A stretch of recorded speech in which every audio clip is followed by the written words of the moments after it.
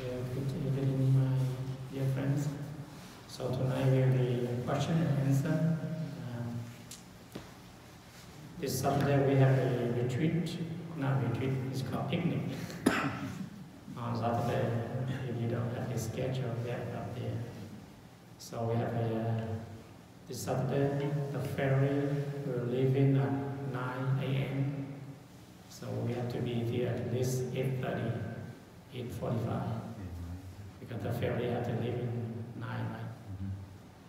Because if you want to go, just meet up at this ferry place, and then we will stay here until 2. We have a picnic, bring your own food. If you have any food, anything that you bring, just bring your own food. And we have a picnic, and we have a meditation, discussing, and we have walk around the beach. So this is a schedule up there. If we don't have enough, just get a camera, get your camera, smartphone, take a picture. I don't think we have enough. So do you have any question, comment, anything that you'd like to share? Anybody first time here? It's your first time here? Okay, go ahead. I had a question. If some people want to meet here, should they meet here like 7:30 or 8? I think you can drive to the place because on Saturday we have a lot of people who want to. Okay. So just go ahead, drive to your house. Okay. From your house to the innocent island, to the ferry. If you have friends, you can come, go together, right? Instead of driving by yourself one car, you can go with your friend.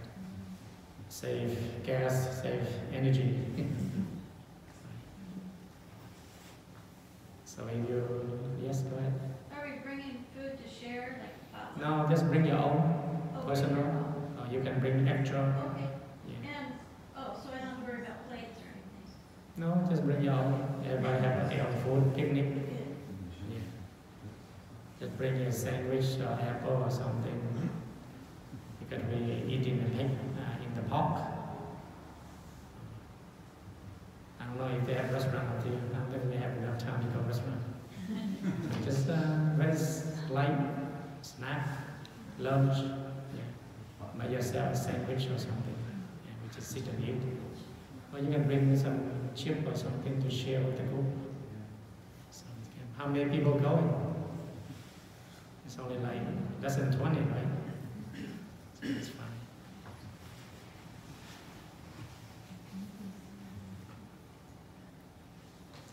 So about 18 or 19 people. Yes, go ahead. It is my first time here. Okay, thank you. Have you studied meditation before? Just by myself. Okay. What kind of meditation Um, are you practicing? Soto Zen. Soto Zen. How many years? Be 2 years this July. Okay, that's good. You have any question, comment about your practice? No, other than I need to find a group now, Sanha. Okay, Vishenka. We have some books, some information back there. After that class, you can get some. Okay. Anybody else? You can join the group. Go in, you want to go in, join the group. It's most by over here. Yes, sir. Maka. Oh, they get big, huh? Yeah. I think like 3 years ago they come here just like little kid, and now this big. Okay, anybody else? Question, comment? Anything that you'd like to share? The Columbia video we are not finished yet, so maybe procrastinate. Different weeks. It's a finish.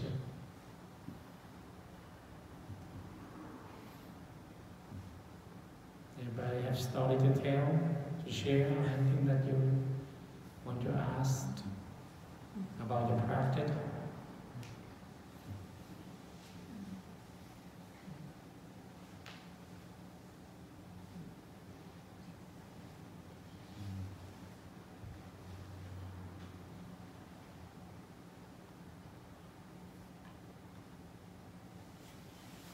Go ahead. Maitreya is usually shown as being overweight, and I'm just wondering if there's any significance to that, or why that is. Is there any special reason? Maitreya is the Buddha, the future Buddha. That's only Chinese people that got big belly. Because Maitreya, he appears as a Bodhisattva, a fat belly. But we have a statue of Maitreya, very skinny. So we just represent fat men. In general, in Asian country, in old days, really, if you're fat, you consider beauty, happiness. If you're skinny, you don't have enough food or other stuff. So represent fat represent happiness, joy. That's why you have eat well, sleep well. You have big body. In older Asian country, right? Usually family that is rich, they are always fat, big, small. So that's I know more about that because in the Song Dynasty there was a monk named Hu Dai in China, and he was fat, and so everyone thought he was very cute. So after he died, they started making statues of him, and it was like a good luck charm. And then it just became mixed up with the Maitreya. So sometimes you see the fat one, and then the idea of having the wide belly, it means like he has the ability to take everyone on board, like he's a ship to take you across to the other side, to nirvana. So it means he has like the capacity to save everybody inside it, like a big heart. Yeah, like compassion, loving kindness. Thank you. But we have a statue of Maitreya Buddha up here, small one. It's not very fat. Inside a white cage. Which is the statue? In the plastic cube. The one that Inside, cube that's in the front? Yes, it's Maitreya. He's just like the Buddha. Because Bodhisattva, they can appear in many forms. In this country, they form this form, and different country, different form. So don't see a book with a big belly is a Maitreya Buddha. It's not right. Because Buddha is formless. It just appear in many forms. So. Let's go on. Who is Maitreya? Is that what the name is? Future. What is that? Future. The happy Buddha. Yes, go ahead. For the monk, was it like after like he passed away? Was it like just because he thought he was cute, like they made the statues, or was like did he like attain something in Buddhism that like made him special? What did you say? Can you say louder? So when he passed away, Who passed away?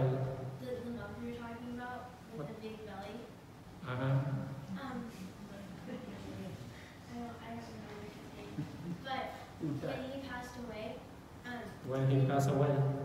I'm sorry. When did he pass away? Oh, I don't know. I didn't finish asking my question. I was wondering if they made statues of him just because they thought he was cute, or did he like achieve something in Buddhism that like made him special? Well, I think it was just that he was adorable and loved, but I don't know any more than that. Usually Asian countries, you have a lot of love, compassion, kindness. You eat easily, you sleep well, consider fat. I mean, you are happy. You skinny, I mean, you don't have enough food to eat, you are not joyful. So this is fat represent compassion, love and kindness.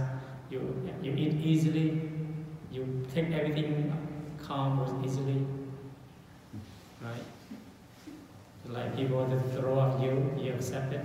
Usually the fat belly Buddha, there's 6 children with him, represent the eyes, ear, nose, and body, and mind. all the things that come to disturb him, he feel kind, he feel fine. Like the form come to his eye, he not attached to it. The sound come to his ears, not attached to it. So this the sick children try to, when you speak the ear, the eyes, and all the mouth is to represent the sixth sense. And he always laughing and funny, right? That's mean compassion, love and kindness. He able to let go easily. Usually a person who is able to live well, let go easily, they usually gain a lot of weight. Right? It's in older tradition, older Asian country. If you go out in the street and you see that person big, belly, fat, smiling, means that person is rich. Kindness, compassion. Right? So that's concern. But if you are so skinny, you are so slender, they scare of you. If you cannot sleep, you cannot eat, you are hate, you have a lot of what we call dislike. That's why you cannot sleep and eat well. That's why you're skinny. That's only the represented nowadays. But today's society is different, right? But in usually older day, we all want to be gain weight, right? To be healthy, be fat. Especially in Asian country. Usually rich family, they have bigger, healthier body than the poor family. But today's society is different. If you're rich, you are famous, you have to be slim. You are all those stuff. It's depend on the society. Yeah, because in Japan they have the sumo wrestler. Mm-hmm. The sumo wrestler big. Yes. But like you say, all they do is train. Mm-hmm. They eat a lot, eat lots of food and whatever, and sleep. Mm-hmm. And they're looked upon as very high Mm-hmm. in Japan society. Yes. But yeah, they're big sumo wrestlers. Okay. Anybody else? Change to a new subject. Yes, go ahead. Well, just about the sumo wrestlers, they're also very healthy, is my understanding. Mm-hmm. Yeah, Yes. they're really, really big, but They're they're very. healthy. Yeah, because stay healthy. Okay. Anybody else? Question, comment, or anything? Yes, go ahead. Can you define the difference between visual awareness and the essence of the visual awareness, and how true awareness is different from that? Visual awareness, I mean you have to borrow some object to visualize. It's like I want to visualize Buddha. I have to borrow the object of the Buddha to appear in my image. And I visualize in my awareness. Because I have a lot of bad thinking, bad thought. Now I try to borrow the Buddha statue to always look at his face and his ears, his head, all his body, so beautiful. So you can able to transform your negative thought to positive thought, right? So that's what we call the borrow the visual to awareness to contemplate on the object. Doesn't matter what object you use, you just visualize. You can use your mom, your dad, whatever person you respect, you visualize him. So all your bad thinking, bad thought will be dropping out. Your kindness and compassion will grow more stronger. Just like if you remember somebody you respect, suddenly all your bad thought is gone, right? All your hatred, all anxiety, fear is gone. So like one time, I practice is to contemplate. If I have a lot of anger, I always visualize, get a Buddha statue to visualize. Here, compassion, loving kindness, is smiling. So my heart, my mind is also calm. That's only borrow the visualize of an object to get rid of my negative thinking, negative thought. So that's the visualize of essence. And your second, So the essence. it was visual awareness, Mm-hmm. and then the essence. The essence awareness is that you don't use anything out. You just, your true nature, you just see it, you don't attach to it.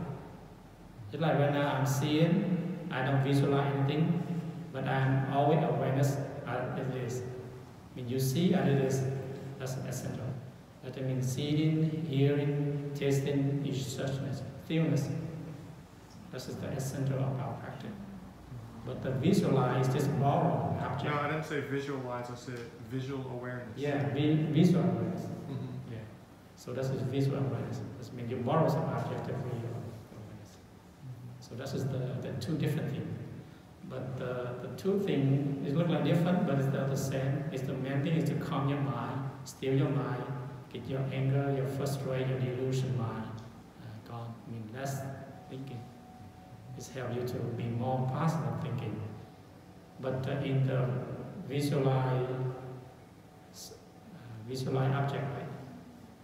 No, I said visual awareness and then the essence of visual awareness, not visualize. So visual awareness is mean you still use the object to visualize. I mean you still have that thinking, but what we call positive thinking. You visualize until you let go of that visualize, and then you go back to essence visual. You see that? Everybody I understand? think I was saying something unclearly. So it's like visual awareness, right?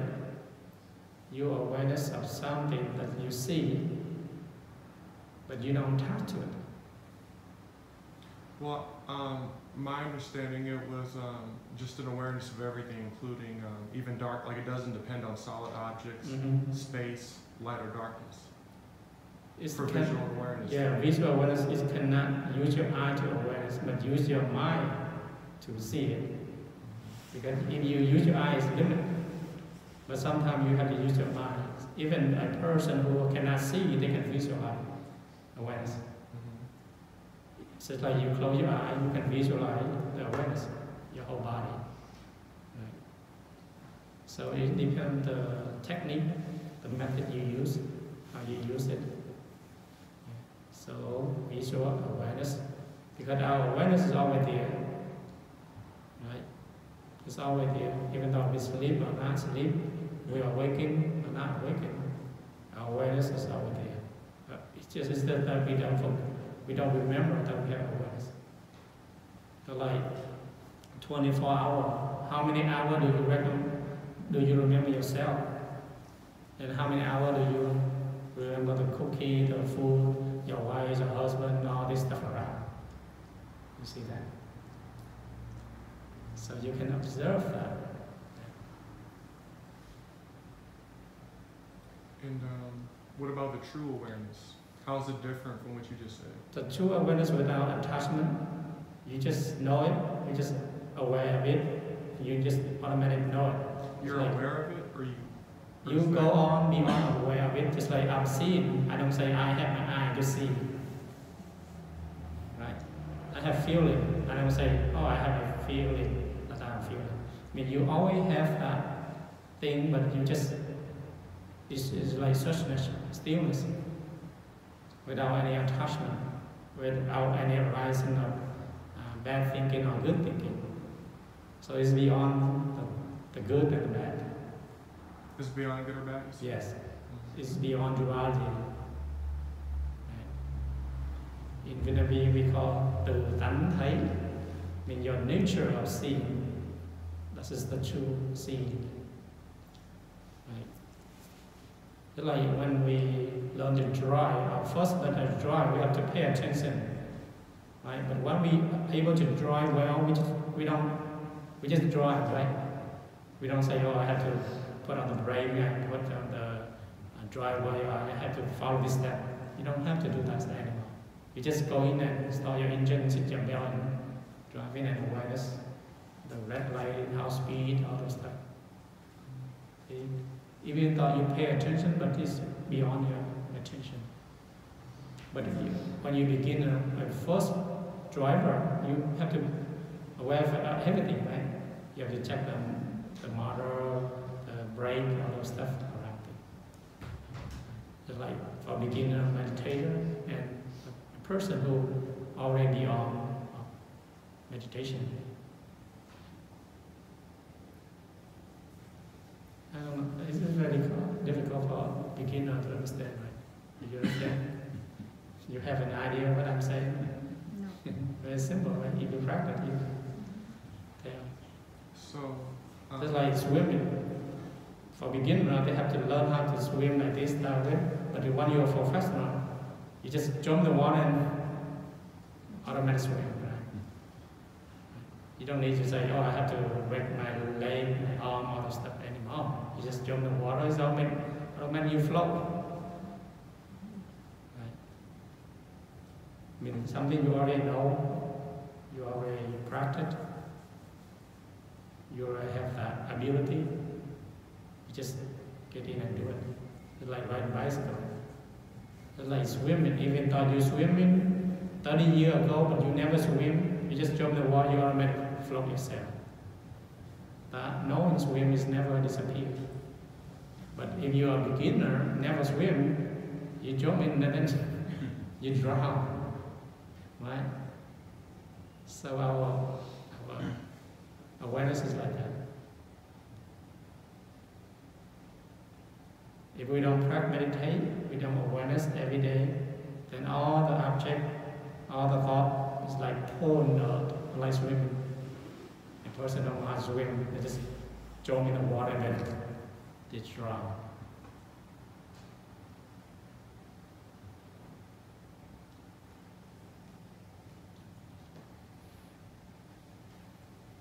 Okay, next question. So they both share the attribute of not appearing or disappearing, right? The essence of the visual awareness and the true awareness. They both share that same attribute, right? If they go to the conclusion, yes, they can share that same role. But the method is kind of one is fast, one is slow, one is take time, one is automatic. And both of them don't depend on causes or conditions, right? Everything has to depend on cause and condition. Even the true awareness? If you go beyond true awareness, then no need cause and condition. It's already there.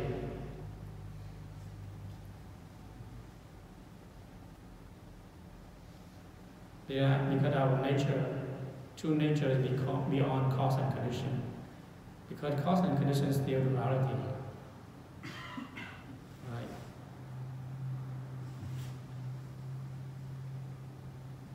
That's why we call the true awakened nature. We're beyond the concept of cause, condition, beyond duality, beyond up and high, low and high, all those stuff.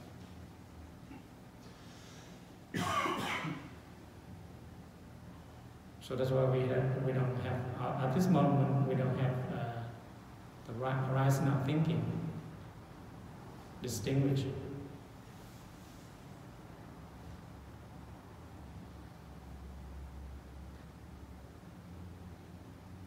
Do you understand now?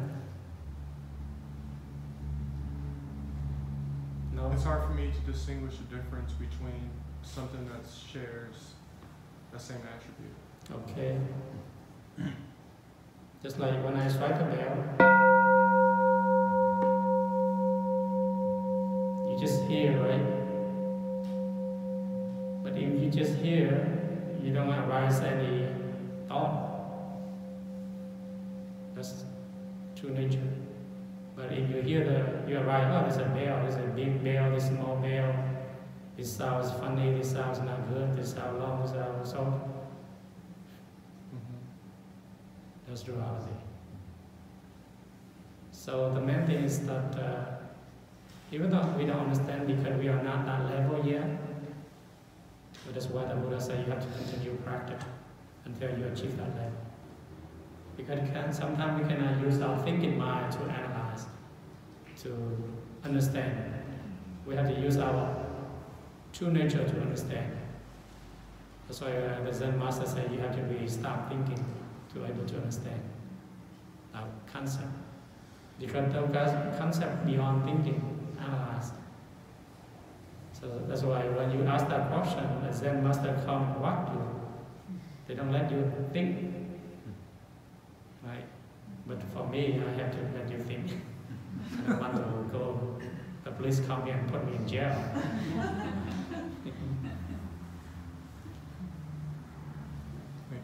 Yes. So sometimes we cannot use our thinking mind to answer. You have to answer that for yourself by your own practice, by your daily practice, and then suddenly you enlightenment. You say, oh, that's so simple. Right.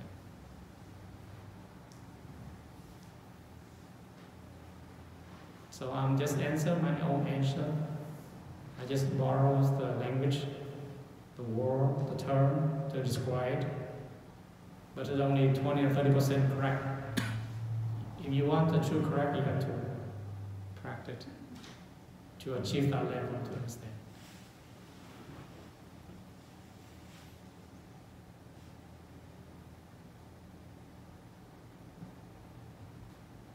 Okay, anybody have any further question, comment, or anything that you'd like to share with the group from the practice?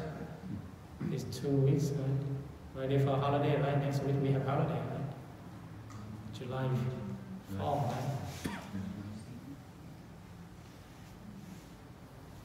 So we won't be here next week? Hmm? You won't be here next week? No, I'll be here on Wednesday. But we're not going to meet as a group? Yes, we have class next week, yeah. But I'm leaving on Thursday. I'll be back on Sunday. I have a field trip, take the group to Oregon on Thursday. We have go buses. If you want to sign up, go Oregon with us, just sign. We take a tour of Thursday, Friday, Saturday, Sunday. We will back here on Sunday night. 4-day field trip from here to Oregon, all the timber, all the pop. We have only 7 seats available left on the buses. So each person of $700. It's got all package of lunch, breakfast, hotel, everything. $700 for 3 nights, 4 days. If you want to go, just sign up now. Just a trip. Last year we went to Vancouver, BC. This year we plan to go Oregon. Next year we go to California. So every year because usually the old Vietnamese community people, they don't go out a lot. They stay home to care children, their grandchildren, so they don't have no time to go. So we put a field trip for them, so they can go out, and most of them they cannot drive. So we just take a bus and they take care of them, visit temple to temple, place around Oregon, Washington, make them more enjoy life. Then stay home, take care of all the grandchildren. And they get upset, they get grouchy.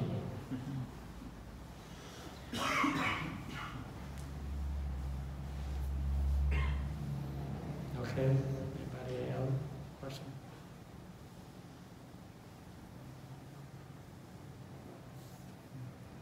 I'd like to say something about Maitreya. Okay, go ahead. Are you Maitreya? Am I? Yeah, you look like it.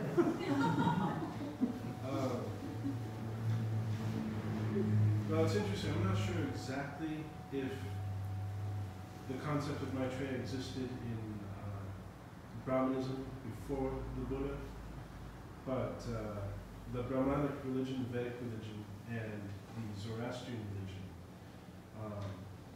both nations are sibling, and the religions are sibling as well. They're both different expressions from the same source. They both speak, or they spoke, a related language.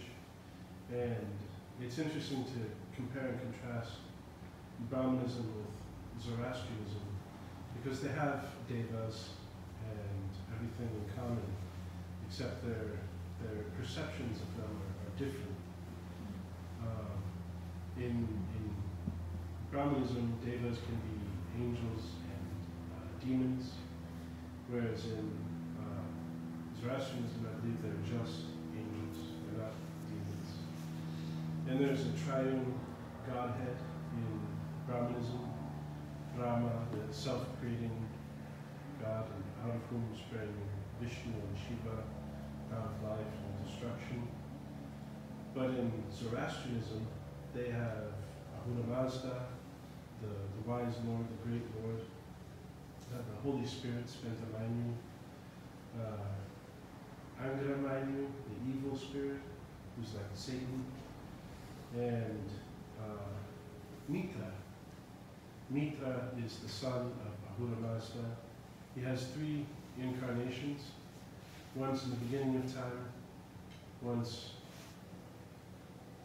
they never lasted long enough for the second one, and then once at the end of time.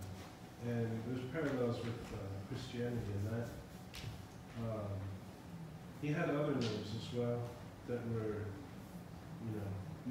metaphors of his life and teaching and existence.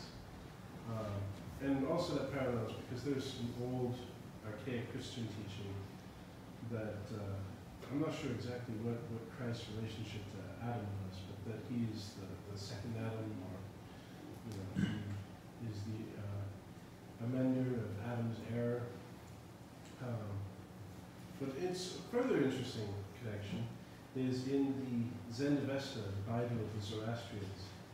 They have the flood myth, they have the creation myth, and they have, except in their story, Adam and Noah are the same person, and he was a king. And he didn't build a boat, he built a big shed, and he put all the animals in there. And it talks about how many stadia it was, and how he could ride his chariot around it.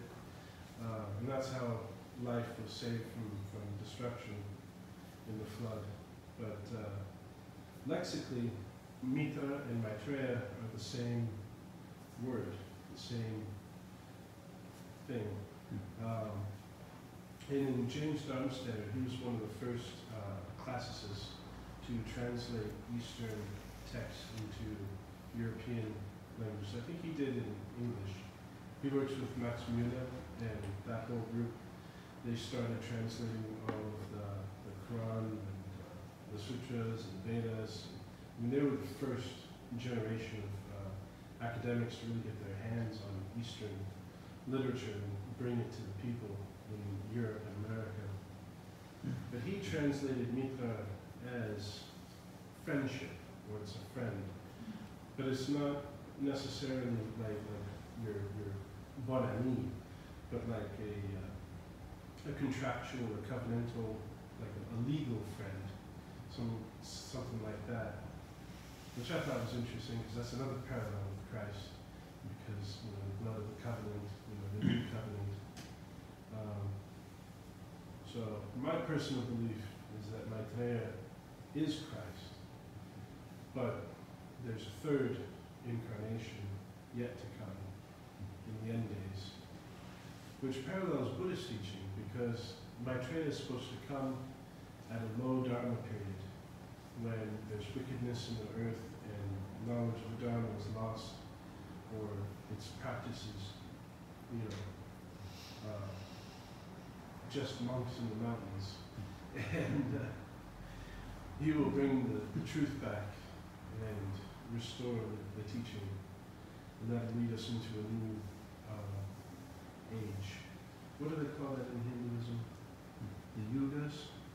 Because we're in the Kali Yuga, they say, the age of death and dying, and we'll be going into a new age, supposedly of life and happiness and prosperity, which also parallels Gnostic teaching, because they teach the same basic concept, that there's the cosmological zodiac, that that Christ is the herald of the age of Aquarius, and after the age of Aquarius comes the age of Capricorn, and basically the same concepts, so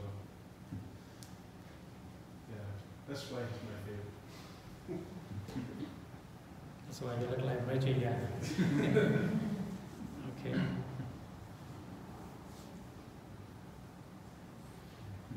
Any further question, comment?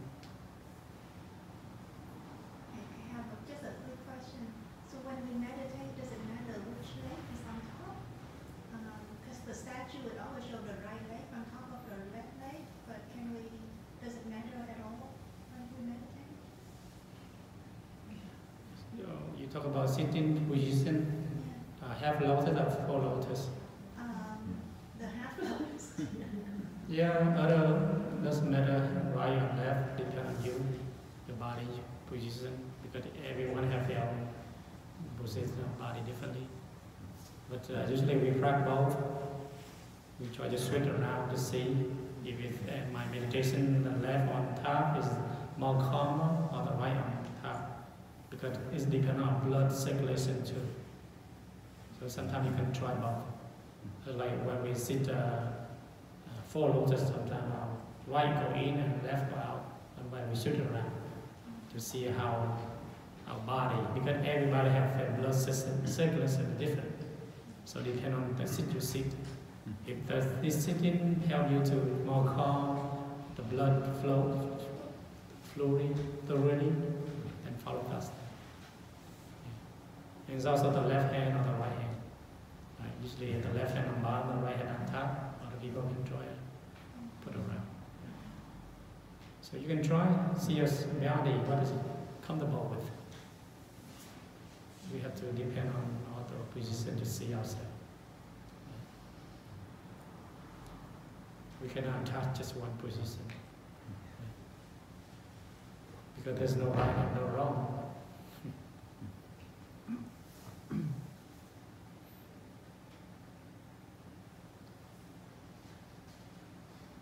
Okay, that's a good question.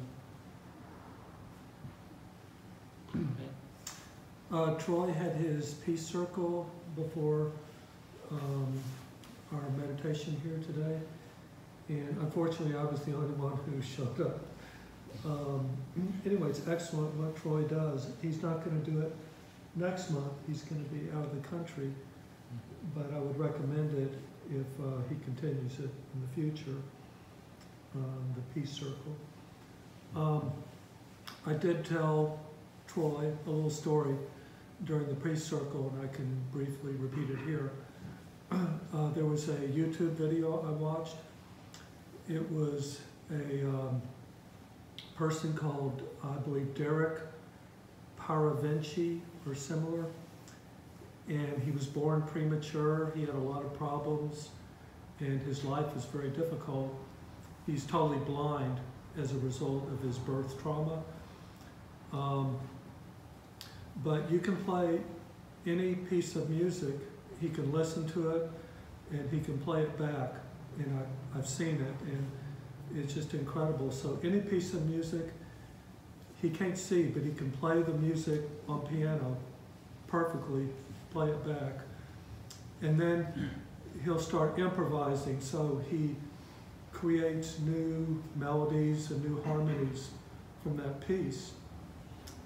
And it just struck me so much how difficult his life is. He can barely take care of himself and barely get by, but he has this incredible talent that just must be so special. Just like one of Steve Wonder, all his life is blind, right? But he played good music. Right. So everybody have our gift. So we are the same. So they're like, I think Beethoven or Bach, he born out blind, right? But he even played famous music, piano, when they study music in college. I think Beethoven or Bach or something. Maybe Mozart? I think Mozart. Yeah. But there's like, he's deaf, right? He able to play music very good. Yeah, Beethoven lost his hearing, became deaf, yeah. Yeah, he wrote the Pastoral Symphony after he couldn't hear nature anymore. So he wrote the symphony so that he could have that feeling of nature again. Yeah. So we all have our gift, depending on our ability from life to life. We just practice and continue.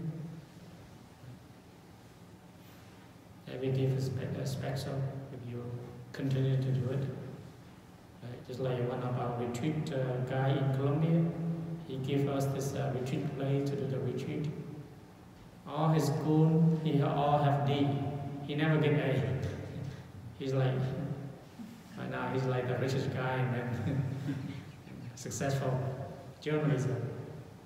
Like he say all his life's like D, D, D, D in the class. And I told him, lucky you get D. A lot of people get A, they suicide. They kill themselves. You get D, kill yourself. A lot of famous people, a lot of rich people, see, they have a lot of money, fortune. At the end, they kill themselves. You see society today, a lot of success people, but they have a lot of stress, anxiety, fear. So the main thing is that it doesn't matter whether success or not success, that's our mind, spiritual happiness. That's the main thing, not the material. Sometimes we have everything, fame, fortune, materials, but our mind's not in control, stress. You see a story news today, a lot of famous people, they kill themselves. So that's very sad. They cannot go and get help. Fortunately, they have no meditation center somewhere. If they call meditation center, they can help themselves.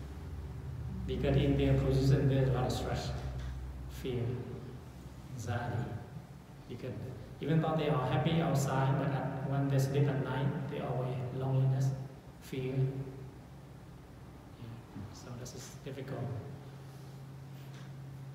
Just like sometimes we are the same thing. Just like we go to work, we play with friends, we look like happy. But at night, we close the door, all fears, anxiety, it's pop up. So the main thing every day you have to meditate, awareness of thought, and to able to practice and to transform all your negative emotion to positive emotion.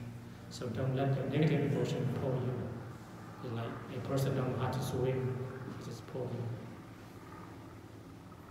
So that's why we have a Sangha here. Every Wednesday you meet here, you share your experience, you get some advice from your practice to be able to deal with your daily life and transform your negative thing to positive thing.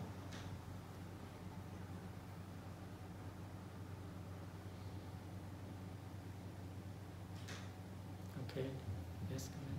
Yeah, I have a coworker who's always stressing out, and I always tell him, just remember to breathe. Breathe in, breathe out, breathe in, breathe out. And he does it, and then, one time we came back, he said, that really helped. I was like, yeah. When you're stressed out, you tend to forget to breathe, you just, less oxygen tends to make you more stressed out. So, breathe. Today he was stressing out. That's why we have a lot of student today society, because there are a lot of stress children, especially children. Anxiety, fear, that they play with friends, all this technology, all this material. Right? So that's sad, even though we have everything, all the food, all the clothes, but because the spiritual is very important. Sometimes they have nobody to help them.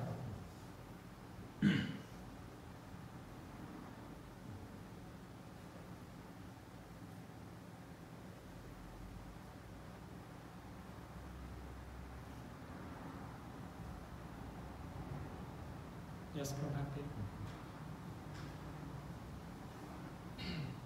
There's no consequence to breaking any of the precepts if you're in a different body, right? The 5 precepts only apply to your physical body? It depends on your mind. Depends on your mind? Yes. Because the 5 precepts is depend on the form and formless too. So the deep level of the 5 precepts is your mind. Even though you don't have a form, but you have a consciousness, then you break that 5 precepts, this is consequent. It's like a killing. You don't kill personally, but your mind, our thinking, of killing, then there is a consequence. Even if it doesn't have a consequence to any other being? Yes. Because the more you think about killing, then later what we call mind killing, the conscience killing, the evil thought. But if you think about nothing a lot, then when you have a form, that's all you do. Right.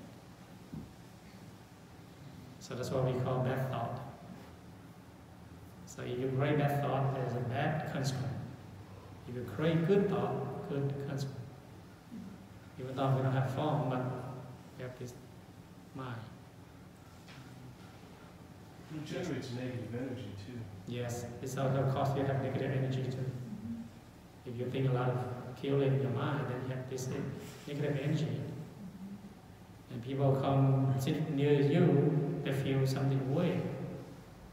Right? It's like a person who always anxiety, fears. Even though they harm no one, but when you sit with that person, you can feel that negative energy, that suffocating energy. Because all our thinking, we create this, what we call this energy. Positive energy, positive thinking, positive energy, negative thinking, negative energy. Whatever you think is becoming form already. Like right now I'm sitting, I think a cat, there's a form of cat in my mind already. That's why spirit, hungry ghosts, they can never see your mind. Right? It's like a lot of people are afraid of ghosts. When you're afraid of ghosts, and the ghosts know that you're afraid of ghosts, now they play with you. They make you fear them. You see that? If your mind have none fear, nothing, then they don't play with you.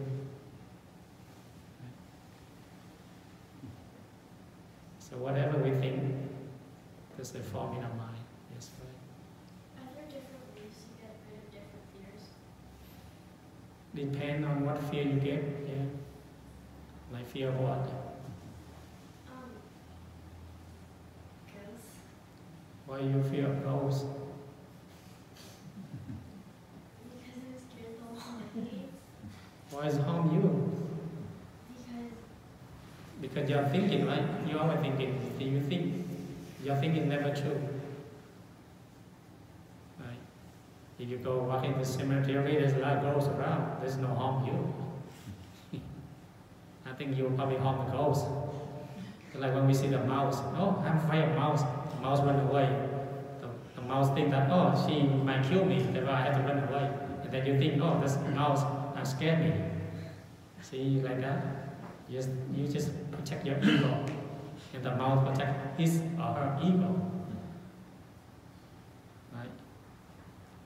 Sometimes we say we are afraid of ghosts. Probably the ghosts are afraid of you. They see you run away. See? So we have this negative thinking. That means we have this ego. When we are afraid of somebody hurt us, that means we have this ego attachment. If you have no ego, then nobody hurt you. So that's why when we meditation, we don't fear of any ghost. If we have fear of non-ghosts, then the ghost will not harm you. Because you are fearing ghosts. That's why the ghosts can never see your mind. That's why it harm you easily. You see that? So whatever arises in your mind, don't afraid of ghosts.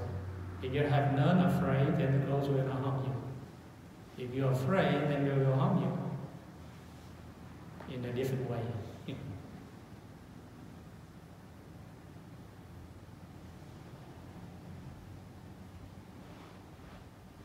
So I don't know who are afraid of who.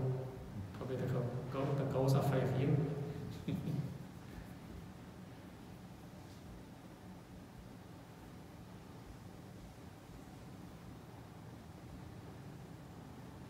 Okay, good question. Anybody else? Comment? Question?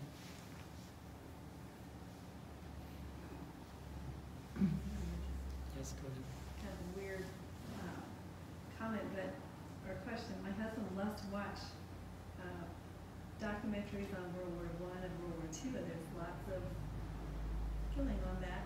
So our house is little, so what he watches, I usually end up watching too. So is that taking part in killing because I'm watching the history? I wonder that sometimes. Can you say that again? Yeah, she's Can you saying say that it louder? I cannot hear.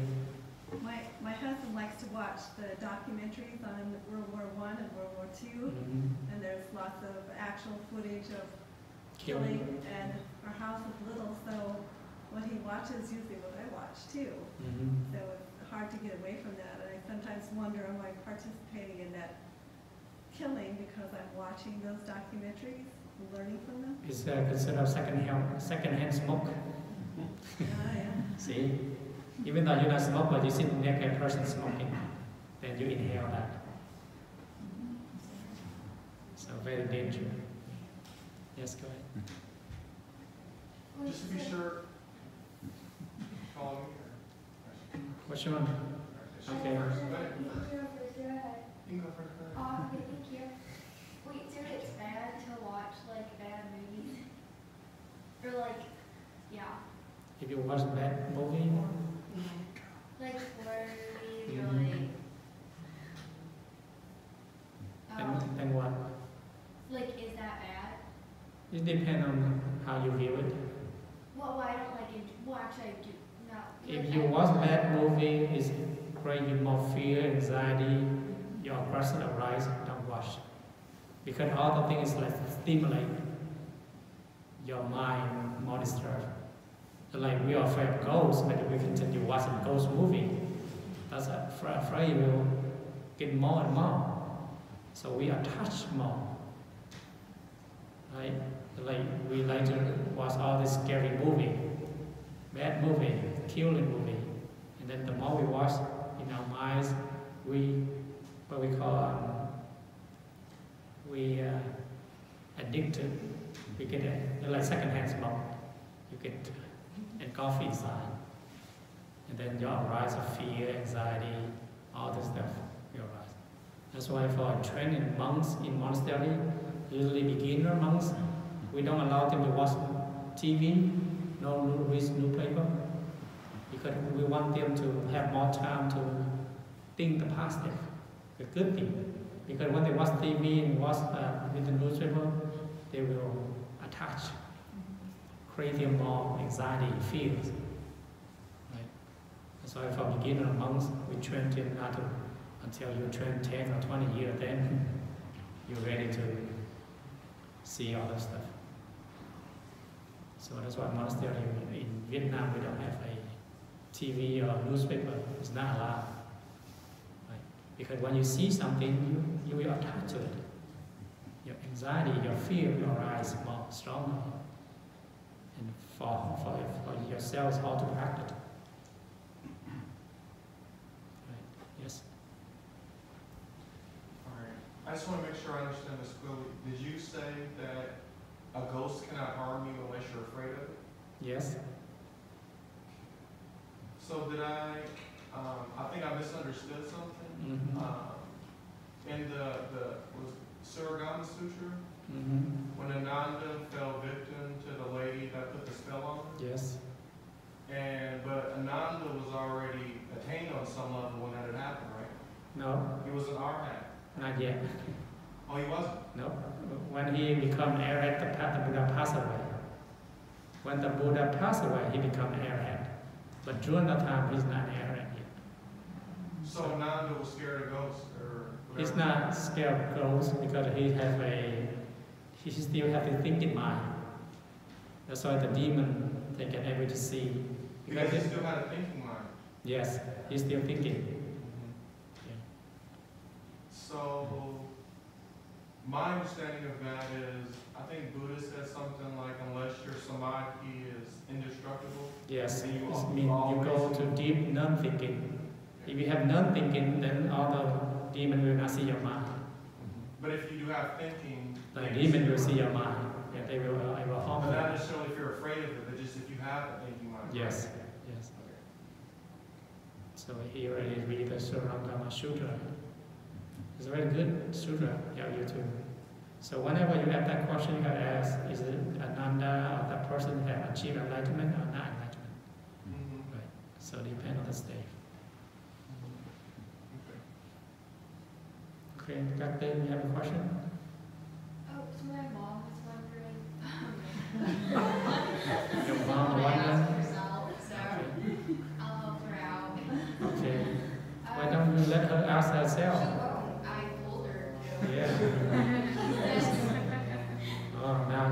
that's true. Okay, what her question? I'll help her out. She said, what if, because she's scared of mice, so Okay. would it help her to look at, like, a mouse? Like, Yes, that will- yes, you have to look at the mouse and contemplate. So, but you have to contemplate love and kindness, compassion, the mouse like me like mouse, or oneness. But he just said that if you're afraid of ghosts, you should Mhm. not. Depend on that person. Situation depend on the practice. Right? For an adult, you have to face it. For children, you have to stay away. Depend on that person. Not everybody like that. Right? So the more you stay away, you will afraid more. I mean, you don't face. But right now they are children. They have to stay away first. And when they get older, like you, they have to face it. You see? Because right now their minds young, they have like a blank paper, white paper. They see whatever, they just put it in. Right now your mind is different, your mind is older. Now you can distinguish. Right? So it depends on the level. You are children or you are adult. If you are adult, you have to face it. But you are children, you cannot face it, stay away. So you mean physically adult? It depends on that adult, it depends on that person, ability. Even that if that children, they can face it, then face it. If the adult afraid, just stay. If you're afraid, stay away. So it depends on the level of that person, not adult or children. Yes, correct. How do you know the ability of that person? Like, How do you know? Yeah, you can tell. But okay, well, okay, my sister's scared of snakes. So, she was coming out. my mom and I tend to buy gummy snakes home and try to scare her sometimes. And I like actually don't know her like ability if like I put a snake in her face. Well, like I don't know how much kind of like harm I'm doing to that. So like I want to know like how far should I go or should I even do it at all? Are you trying to tease her? Might have, that's not good. Well, what if I'm also trying to help her get rid of her fear? But you have to tell her. You told her. You have to tell her, hey, I will help you to get the fear. Don't just surprise her and then she fade out. And she pass out, then you create more bad karma. If some people are afraid of something, then you just play with them and so they pass out and they die. So you have to be careful. What is joke, what's not joke. Just like one of the person, usually people will come behind her and say something, she's shocked, she fake out. Right? So someday this person, she just do it. Other than she pass out. She about to die, she have to go emergency. You see that? So when you play, be careful.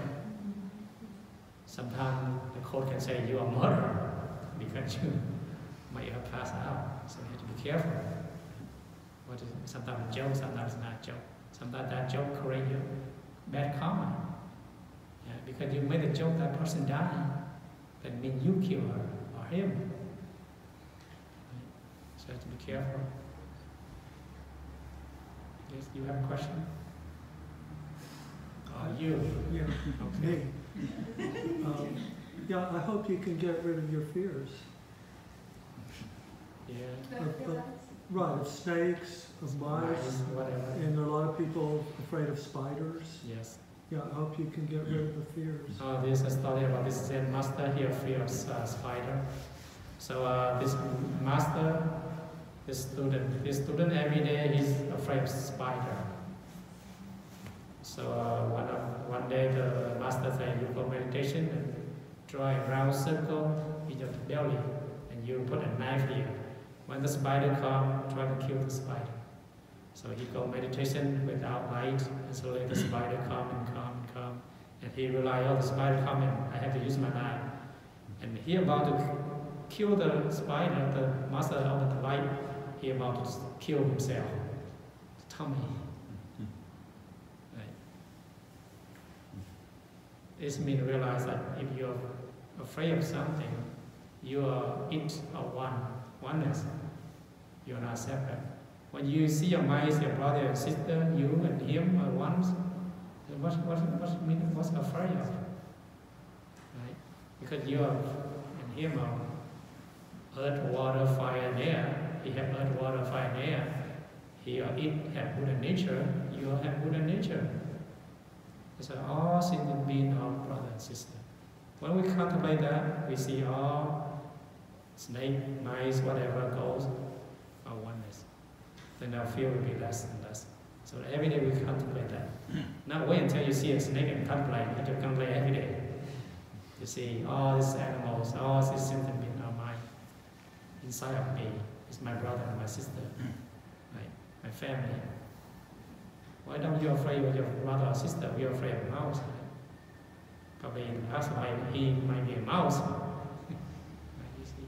When you contemplate that, open mind, then your fear will be less and less every day. Right? Doesn't mean to get rid of your fears, anxiety. Right?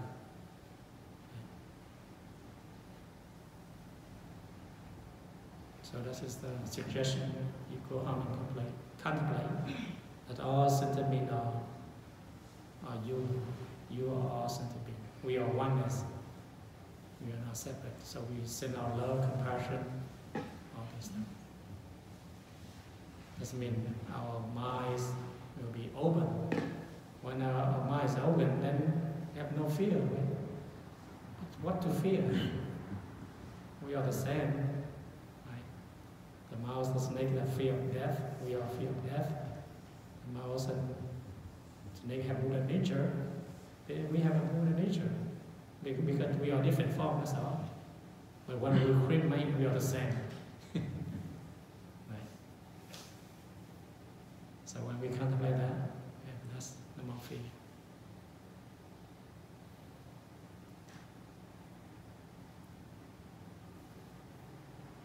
That's the way to get rid of your fear quickly. Yes. This oneness concept is kind of like an ideology, but not practical, I feel like. Yes. Just like the space. Or we have one space or many spaces.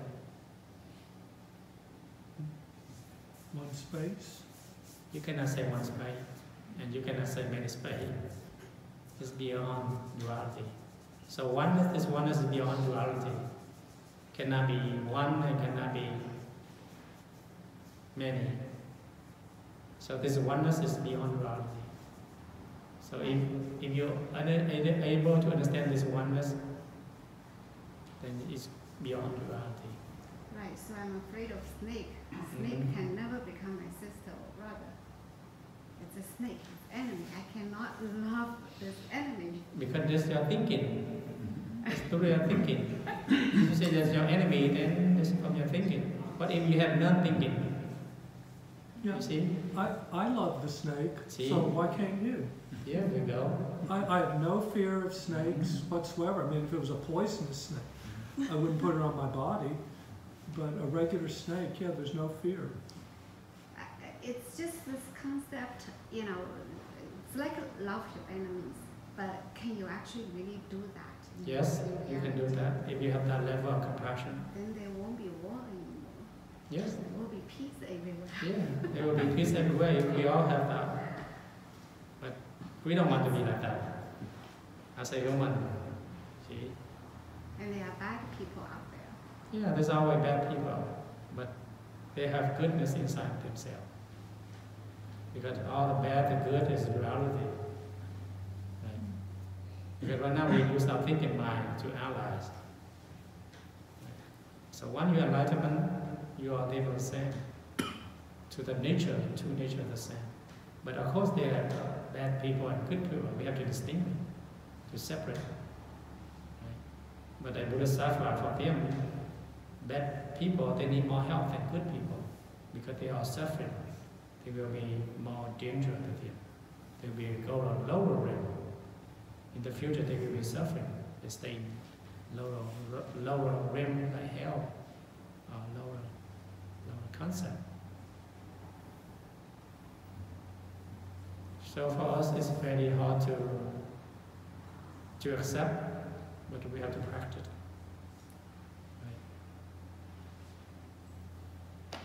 We just have to spread our love, kindness, compassion. Sometimes it's hard for us. If a person who already destroyed our life, it's hard to accept that way.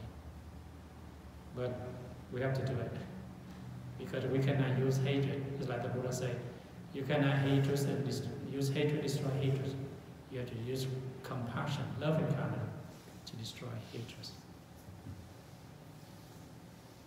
Yes, go ahead. Yeah, it's all wrapped up in perception. It's how you perceive the situation. Yes. Like I never would say that, oh, this person's my enemy, but I'd say this person is somebody I can't really get along with. But then I started to change my view, yeah. And I started to see, okay, this person I just have a misunderstanding with.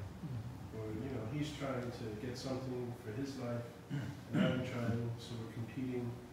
So then it became easier to find a way to make peace between us. And I use that with my coworkers to promote a positive team so we can work together. So we're not fighting each other. I've worked with some teams and you're just fighting. Yes. And I try to promote that harmony. And we have one of the best shifts in our whole company because I think, in a small way, due to what I've tried to create with them. And you know, now half the company's getting fired, and they're all just worried about not being able to work with our team. You know? Go back to the snake question. There's more snake, human kill snake than the snake kill human. So who compassion? So you have to analyze that. Human kill a lot of snake. They put jaw, wine, all this stuff. But sometimes a snake kill a person. You see that? So we have to look deeply at that. Or mouse, mice, whatever. But as a human, we are more evil than an animal, right? One human can kill all sentient beings, but an animal just kill one or two. Yes. When I was a kid, that I had screamed my head off if I saw a microscopic spider. My dad would come to kill it, and he's like, "Where? I can't even find it." I'm like, "What's there? It's there." And it carried through until I was probably in my 50s, just that tremendous fear of spiders. And I thought, well, maybe I'll take some classes on spiders. So by learning about them too, it was helped me to get over the fear of the spiders. And something you said, I've heard you say it a few times, they just want to live too. I must say that every day. They just want to live too. And a couple years ago, I was able to have a tarantula walk across my hand, and it was soft like a kitten. They have family too. Yeah, Mouse, snake, they have family, they have brother, sister too, like you. See? And watch Charlotte's Web. Yeah. There you go. So we have this mind and we have less fear. Yes. Daniel? Well, I also think we do need to have a lot of compassion for people who do have the fears. Yes. Because I think those fears, I mean, it's easy for me to say, oh, I'm not scared of it. But there are other things that I am scared of. Yes. And it's a very deep emotion, and a lot of times it arises from childhood, something we might have even forgotten, some incident that happened in childhood. And yeah, it's a very deep kind of fear. Yes. And there are ways to get rid of the fear, but you can't just say, oh, you know, Yes. I'm not afraid anymore. You have to practice. Yeah, there has to be some kind of a practice. Just like smoking. You smoke for 30 years now, you have to let go of smoke. Cigarettes take time. Takes Patience. time, yeah. Practice every day. You can just not do like that. If you do like that, you are Zen master already. One chop all the way on.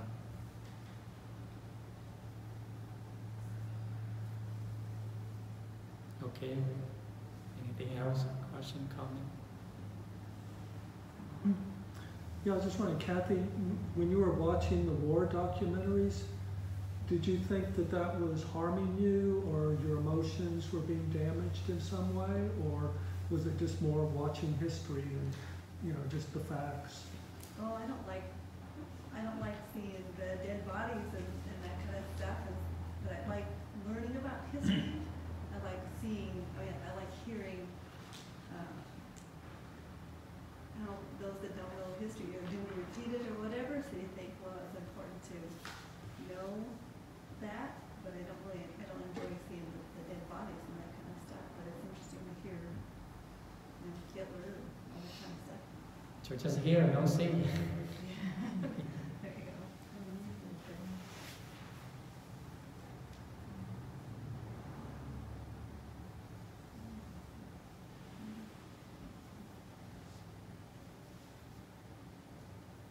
Okay, anybody else? Comment?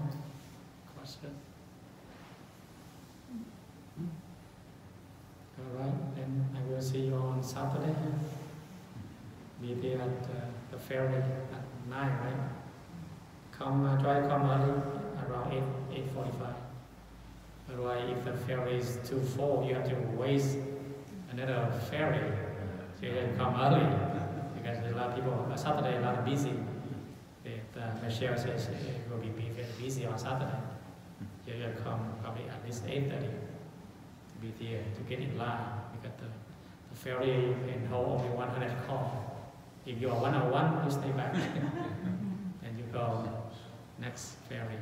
And then you go the ferry, you probably come, eat lunch and go back home. So everybody try to wake up early, leaving at least 6:30. I think from here to go there, 1 hour drive, right? No, 1 hour. Yeah, if no traffic. So Saturday sometimes traffic to sport, everything. We go to Tacoma. So just go.